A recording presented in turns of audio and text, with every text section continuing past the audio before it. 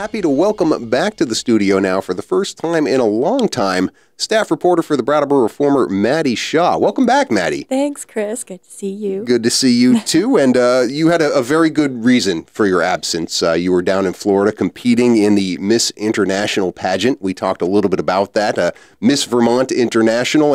And let's not blow the lead here. You won. No. I can't take that credit. You were a winner in our book, Maddi. But I mean, the pageant experience of being Miss Vermont International, I mean, did it meet your expectations? Was it what you anticipated it being, going down there and being part of this with a number of different women from not just other states, but other countries as well, right? And regions. Or people were representing regions, states, and countries. Yeah, I had really been focusing on the interview part of it and pitching my platform. And I had heard some misconceptions that maybe they wouldn't ask me about my platform, that I would have to guide that conversation. But I was really happy that they did.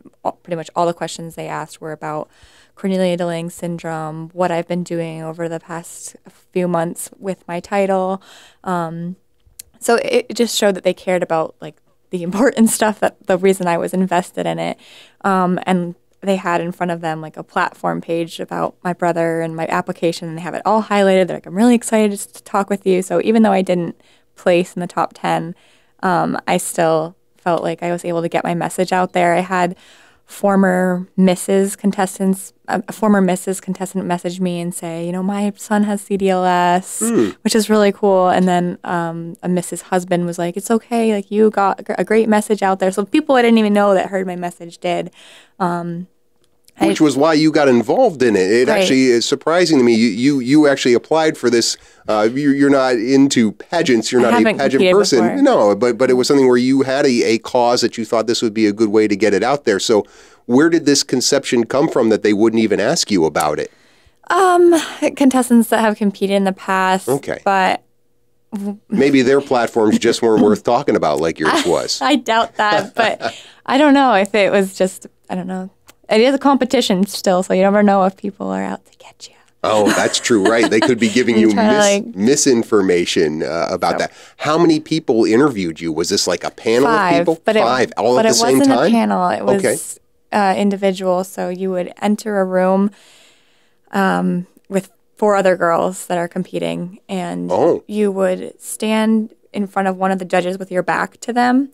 And then when the director said, okay, you would turn around and greet yourself. And then when they told you to sit, you would sit in your chair, and then the interview would begin. Okay. And then you have to go back behind the chair and then wait, and then you'd move the next chair. For 5 minutes each judge. So you were watching these other 4 women. You were in the room while they were being interviewed as well. So there was a feeling of competition even in this part, even though this wasn't on the stage and those sorts of things that we see on television with the pageants. There is that element of you're hearing these other competitors and feeling. Did you feel competitive? You're a bit of a competitor, right? You cross country skiing. You have a competitive edge to you. It's really hard because you want to be friends and make friends with the girls, but you're also in competition mode. So to stay focused, but to also like be yourself. It was kind of challenging. I thought to find that middle ground. I know some of these girls, it's like a sport for them. They have been doing it for years, and so they're comfortable. And like I felt a little uncomfortable at first. Nothing that the judges said or anything like that was uncomfortable, but just me trying to be myself, but also win or right. Whatever. But. I mean, that is, especially if there are people who do this more on a circuit basis. So they're there and they really kind of know the ropes. And you feel like some of them were kind of, trading elbows with you? No, I didn't feel like that. I'm not really that threatening, I don't think. Actually, Miss Georgia, who won Miss International, she's competed in about 13 pageants in her life. So there's a difference. 13th time's a charm, I guess, right, for her. Do you remember what her platform was? Yeah, her platform is the True Beauty Movement. So she's cultivating positive body image. She's someone that struggled with an eating disorder. And so she's talking about finding confidence in your own skin and inner beauty and stuff like that. She's a go-getter. She's like pretty amazing. Yeah, well, and that's really the conversations you and I have had about this, about the positivity around this. And, the whole pageant culture does a lot of people kind of associate with more superficial values. Right. What were some of the other platforms? What were some of the things that moved you in particular? I know that some of them were about like empowering young women. So they talked about like in impoverished areas. Some talked about like reading for a cause. So like literacy helps eradicate poverty. Looking at that, hunger. Some were looking to fight hunger. Some had volunteerism as their platform, getting involved in your community. That's a few that I can think of on top of my head. But it was like a fun week because we didn't just, compete in like all these gowns and stuff. Yes, that was fun dressing up, but we got to have a CPR training class. We made a no-sew blanket for the Children's Hospital. We did a tour of Jacksonville. We went to the PACE Center for Girls, a school where they don't earn credits, but like points. They've kind of been in a tough situation, maybe abused homes, foster homes, and now they're in this transition stage. And my group with like 10 other women, was to talk about their passions, like finding your passion. So hearing what they're involved in, what they think is an issue in their community and how they can tackle it. That was so cool, like to 13 to like 19-year-olds. Yeah. So for other girls out there listening right now, the pageant experience, something you would encourage, something you would say is worth getting involved in. And I'm actually looking for someone that wants to take over my title to be the next Miss Vermont International. And I'd be happy to help you develop a platform and get you sponsorship, or help you find sponsorship and get yourself going with that. Also a Miss Teen Vermont, if there's a teen 13 to 18 years old. Yeah. Oh, I'm really glad it was a fulfilling experience for you. I know that you had some trepidation about doing it at the beginning, and certainly it's not something, the CDLS cause is something you plan on continuing to forward. You have the support cdlsvt.com website. Is that something you're going to maintain? Yes, and the Facebook page of my website is undergoing some technical difficulties right now, but yes, it will be up again, and you can learn more. I'm going to be writing family stories for the CDLS, one of the CDLS magazines soon. So outstanding. Well, congratulations on the experience. Maddi Shaw, also a writer for the Brattleboro Reformer. We will talk to her about some of the stories she's been covering in the community when we come back after the bottom of the hour news break. 66 degrees outside at 20 minutes before the 9 o'clock hour. Chris Lenois back with you on Green Mountain Mornings, continuing our conversation with Maddi Shaw, one of the reporters for the Brattleboro Reformer, their online home, reformer.com. A story that I think is a big story, but it was kind of buried by the results of the primary election, because this came out on, I think it broke on Tuesday, and then Maddi wrote about it in the Wednesday edition. It was on the front page of the Brattleboro Reformer in the Wednesday edition. But Sovernet getting sold to an out-of-state firm. Talk a little about, did they just send a press release out about this? They did, I think. I remember, I don't know exactly, but Bob Adet my day editor had the press release and was like, we gotta get on this. And we had so much going on that day, like you said, because of primaries. And like we were all split. And this was a pretty detailed story. I mean, a big, Sovernet getting sold or potentially having new owners is a big deal. So yes, Oak Hill out of New York. I don't remember what part of New York, but out of New York, potentially new owners for this company, and along with First Light. So it's going to be like a tri-partnership. Like Oak Hill's like a hedge fund, for lack of a better word. Yeah, and do they own First Light, or is it one of these? You never know, right? In this day and age. Okay, so they don't even own First Light yet. They're kind of doing this multi-acquisition or something. I'm trying to pull up the article I have now, but I think that they're scheduled for purchase at the end of the year or beginning of the year, which is the same for Sovernet. And I talked to the CEO, the director, Randall, and he was saying that... Richard Kendall. Sorry, I was looking up his name Richard too. Kendall. Yeah. And he was saying that he can't really predict what it's going to look like. Because I was like, do you still have a job? Like, what's it going to look like for Bellows Falls and local people? And I mean, the biggest thing he said that he thinks for broadband, they're going to have better service and connection that way, working with like a larger company. But really, he was like, I don't know. And, it's still in the preliminary stages. So in a couple of months, we'll be able to talk more about the needs for all the companies. What about the decision to sell right now for Sovernet to do this? What were they thinking as far as doing? I mean, yes, it is partly a Bellows Falls story because of the jobs there, but this is a Vermont story because the amount of money they've invested in broadband in Vermont. So, I mean, I think just financially, certain areas they weren't doing as well. So they had been looking at I don't know if you would say the interviews, but they had other interested buyers. Okay. They'd been shopping for a while. They've been shopping the business. Interesting. And so they've been looking at that. But he said, the CEO said that Oak Hill was most attractive because of their interested partnership with First Light. They felt like there was more opportunity there. Yeah. So.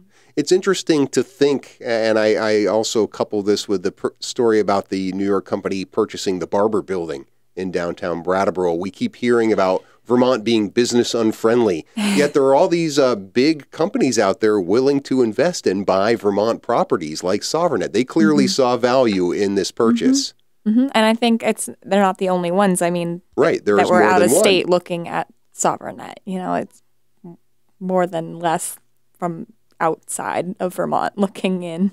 One of the main things that really, I think, sustained Sovernet was this idea of a local provider.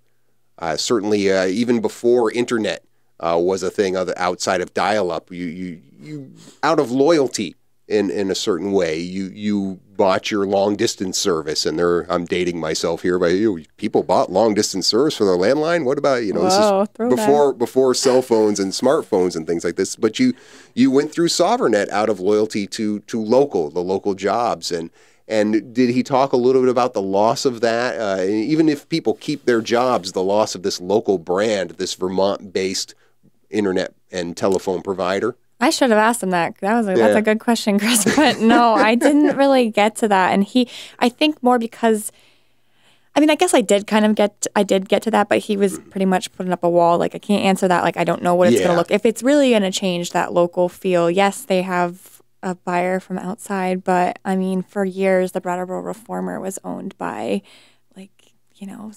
Digital First Media, and they don't know what Strolling of the Heifers is. They're like, what? Like, right. Cow? Well, there's only so far one can take something when you're small. And really, not Sovernet, I don't want to put this on their doorstep as far as blame, but there's been a problem in Vermont, that last mile service, right? That's the phrase we keep hearing about internet providing. Now, you live right kind of in the town of Putney, but I'm sure there are parts of Putney that still don't have the service. Bless you. That still don't have the full broadband, high-speed internet service. I know there's plenty of other communities. Places like Marlboro, a lot of people have to go to the library to use Wi-Fi and find internet access, like everywhere. And there's only a finite amount of customers, a finite amount of capital that a company, I mean, Sovernet relied, you covered this very well in the story, they built a lot of their service, a lot of their broadband service, basically through the largesse of the state and federal government contracts. Right? I don't know much more about that. Yeah, I mean, but that just says again they need this infusion of another entity coming in and doing the work. So, right, something for them to continue to. We'll see how it evolves. Right, the sale closes when? I think it's the end of the year or early 2017. Right. Something coming up later on. I wrote this a week ago. Come on. The date's specific. Let's get to a story that you wrote more recently. Okay. Came out yesterday, looking at the sheriff's contract in Putney.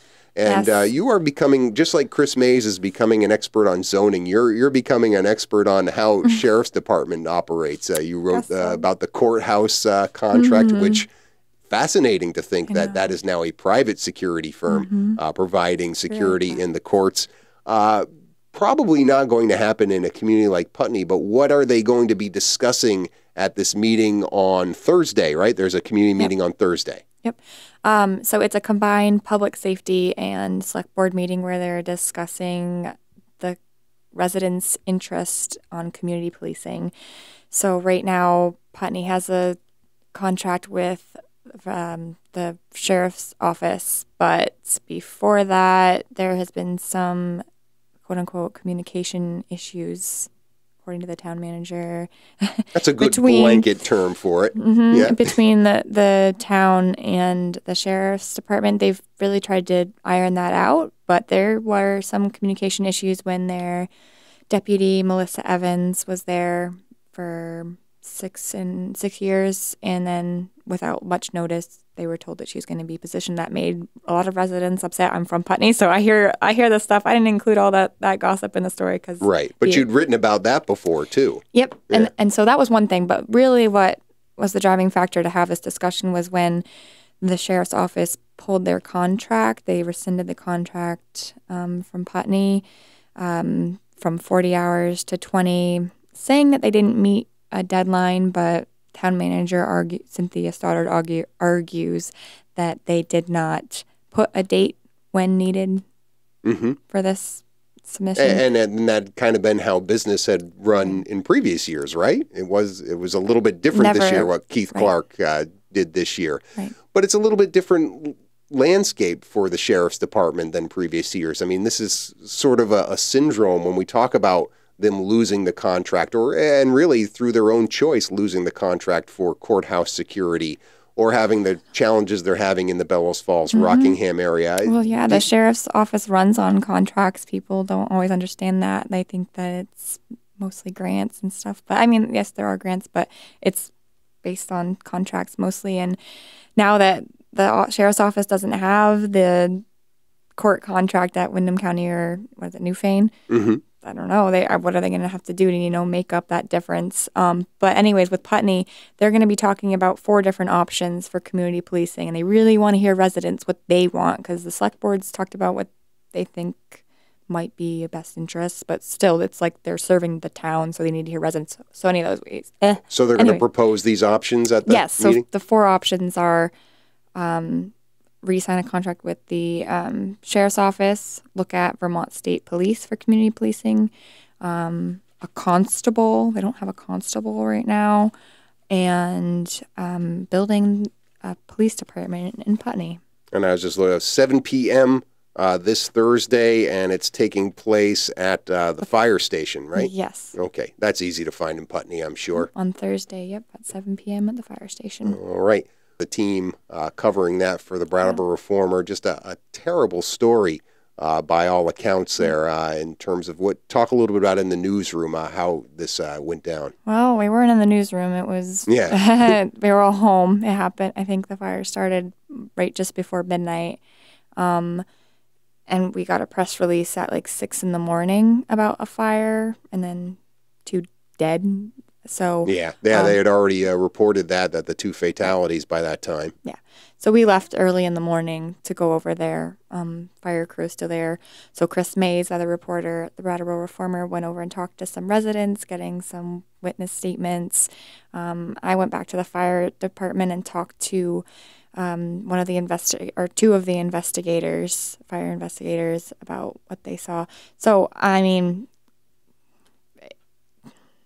yeah, it was a tragedy. I mean, there's 4 people living in the house, and 2 tried to save the other 2 on the top floor, and they couldn't because of the smoke. And brother and sister, from what I heard. Yeah, really. So I mean, yeah. And it's hard to cover those things, and like it's got to be. I don't know. Because you're living in a small town, you grow up here.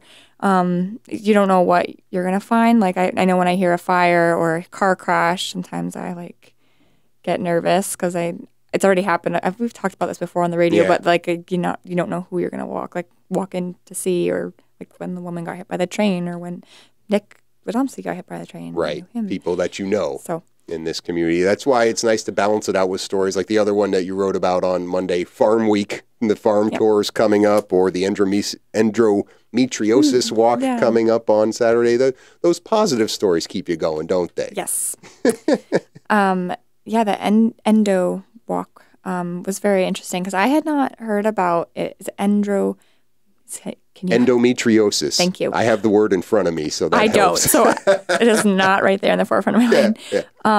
But really cool hearing this woman's story about how it's affected her. You know, she was bullied in high school basically because she was in pain, like just people associate it with like menstruating, but really it like affects your bladder and your intestines, and it's debilitating, like, to be in this kind of pain. And she had to go through 3 surgeries in 1 year. But she's walking to raise awareness about what she has and many others have, and to let people know they can have support. So that's this Saturday. Yeah, that's this coming Saturday. And the story is in, I'm sorry, go ahead to give the time. Yeah, it's at 10:30, I think, from till 12:30, and they're meeting at Brattleboro Savings and Loan. Right. And just going downtown and back. Right. It's this coming Saturday is when the walk is, but the story that you wrote is in the weekend edition of the paper. I just want to call people's attention to that if they want to go to reformer.com. Stories that you're working on right now that people might see this week with your byline, Maddi? Gosh, good testing me here. Wait and see. I know that we're talking about some Olympic stuff, so locals competing, locals returning or heading out. Putney. I'll be going to the Putney meeting. Reporting on the Putney meeting. And I have a list of stories too. A couple previews. There's a Monarch tour coming up in Vernon. Butterflies? Yeah. Oh, very cool. All right. Well, enjoy that and look forward to having you in here in a couple weeks. Thanks. All right. That was Maddi Shaw, the Brattleboro Reformer, reformer.com, their online home. We will be back to wrap up this edition of Green Mountain Mornings after these messages.